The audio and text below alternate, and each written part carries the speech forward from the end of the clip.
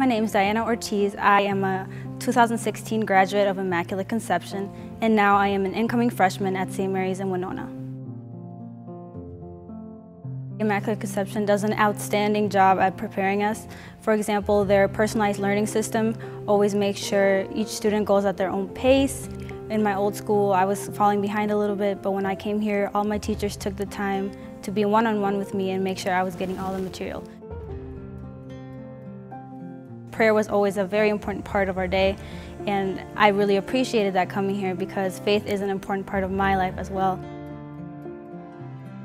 Sports were a big part of who I am, and Mr. Coulard, he was a great coach, and he made sure to push me to join different kinds of things. I remember the first time I played basketball, I had no idea what I was doing, and he still put me in, and he always made sure that it was about having fun, and it was such a wonderful experience.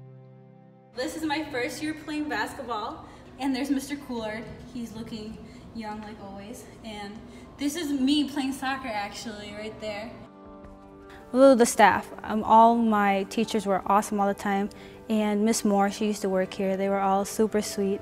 And also Miss Bona and Mr. Bona, I talk about them a lot because Mr. Bona, he was always here, especially at our games, cheering everybody on, bringing us snacks. It was like, he's such an amazing man, he was super nice. And Miss Bona too, she's always been, like I said, she helped me with my college stuff, and she didn't have to do that, but she went out of her way to make sure we were all doing all right. They do a really great job at helping everybody who needs assistance, and if I didn't have the financial assistance, I might have not had the chance to come here.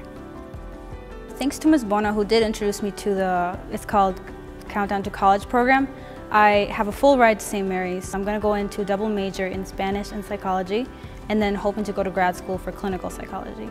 I want to help minorities because I know, especially in the Hispanic community, mental health is not talked about at all. So I hope with this field I can be able to reach out to different types of people who might need help.